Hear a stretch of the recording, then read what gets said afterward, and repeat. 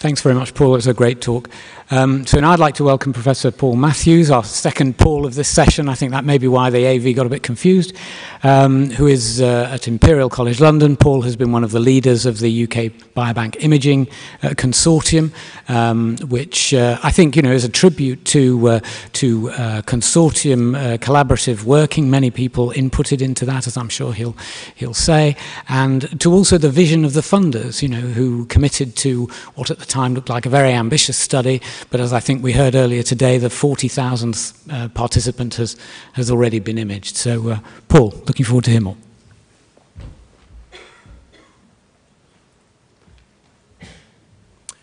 Thanks, Bernard. Well, you've already seen these slides, so.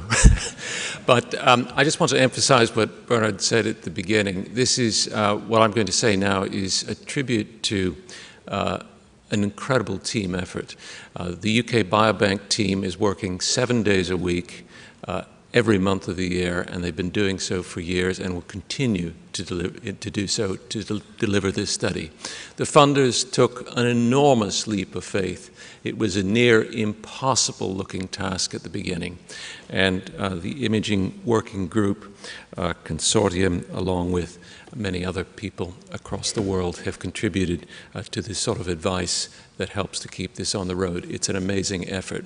I'm going to take you on a quick run through the some of the things that are beginning to be discovered, but I'm going to start by telling you a little bit about the UK Biobank imaging enhancement. I'm just going to lead you through in numbers. So there are 5 clinical imaging modalities that are being performed on each of the subjects in the study. There are 4 imaging centers that have been set up. You see here the target by May of 2023 is to image 100,000 of the 500,000 in UK Biobank. And the progress that's been made is shown in the left-hand part of the slide, where you can clearly see the target is well within sight, given the fantastic progress that's been made. It's being conducted across 3 countries within the United Kingdom. Within the examinations across all of these sites, more than 90% of the planned protocol is being achieved despite the complexity of this degree of clinical imaging within the tight time constraints needed to get through 100,000 people in this time frame. There are 1,000 approved projects within UK Biobank at this point. 60% of them are asking for this imaging phenotype data. 23% of them are asking for the raw data.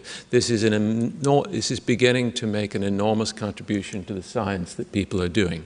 And this is out of date. It was Monday. Today is Wednesday, and there have been many more. 40,000 plus people have gone through at this point. It's an incredible effort. There are lots of words that can describe the uniqueness of this effort. These are just a few that I was thinking of last night. The size is impressive. This by far is the largest prospective imaging study for research in the world. But it's also multimodal.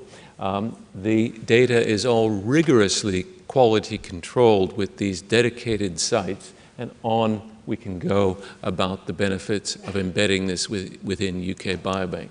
There are some extraordinary things that have been demonstrated as real tour de force within the field. This was from Carla Miller and a number of colleagues within UK Biobank demonstrating the relationship between brain imaging phenotype measures, that is to say measures of shape and size of different parts of the brain, and 11,000 individual characteristics for UK Biobank participants being imaged. What I want to just highlight here is this is the negative log P scale. That's negative log P 50. This is the Bonferroni correction line for this 2,500 by 11,000 contrast. And here you see all of this incredibly rich univariate correlation. Of course, this is multivariate, and we're not even scratching the surface yet. So this is work that Wenjie Bai at Imperial has recently done. This is looking now slightly differently. This is looking at the 2,500 brain imaging phenotype measures, negative log P, and each of these colors represents a different cardiac imaging phenotype extracted using machine learning methods to segment the heart and large vessels in the chest in order to begin to understand this. Why is this important? By looking across imaging precision phenotypes, we can begin to understand disease risk, and comorbid disease patterns in much more detail than we've ever been able to do before. What's happening with UK Biobank? What's the value of it, or at least the imaging component of it?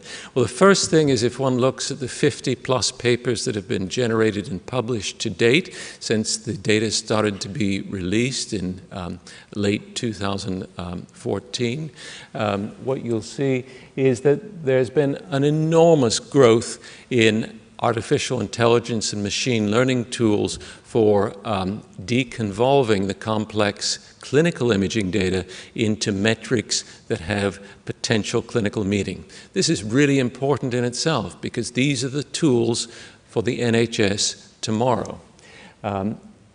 By delivering these sorts of precision phenotypes, there are beginning to be examples just like those we just saw from Paul in the eye, looking across the genotypes to begin to identify the sources of population variance in these important characteristics. Steve Smith published an impressive paper from his group and the big data group in Oxford last year for the brain. New data is beginning to emerge for the heart.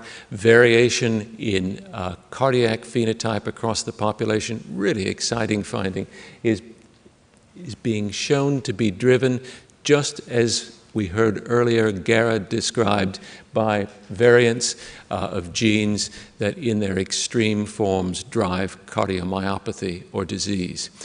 It's an exciting new range of development. Now, Paul has highlighted a study which I just want to come back to. Imaging is as important for the eye. We haven't married these yet, but there's an opportunity in the plug I'll come to at the end to explicitly marry imaging of the eye with that of the brain. Remember, the eye is the one place in the body where we can observe the central nervous system directly. It's also one of the few places in the body, as Paul showed us, where we can get very precise measures of microvasculature to complement these large vessel studies I was talking about. This is the study from Google and DeepMind that Paul was talking about. If they used an AI trained on the eye image alone, rapidly acquired, literally tens of seconds at most, they could predict 70% of the risk of major cardiovascular events. The important thing that I want to highlight here is this 70% is rapidly, inexpensively achieved.